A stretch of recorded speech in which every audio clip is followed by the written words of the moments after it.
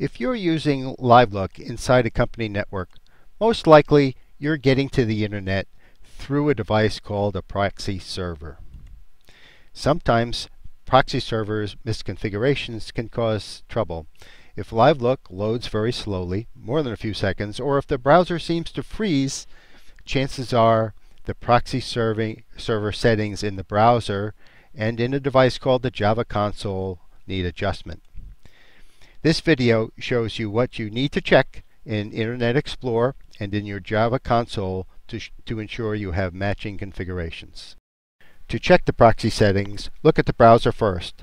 For Internet Explorer, go to Tools, Internet Options, Connections tab, LAN Settings button. In this example, I've shown a configuration script being used in the browser setting. It's important that the Java console match this setting. In this example, I show a manual setting. Go to LAN Setting, Advanced tab, and you should see entries in here. Make sure you write these down because you will use these in the Java console setting.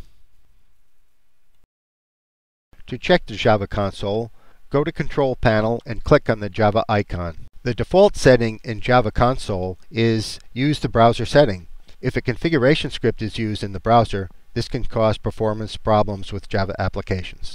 Select Configuration Script and put the exact same configuration script as was used in Internet Explorer. This may be done by cut or paste or by typing the correct script in. We've talked about a configuration script in this example.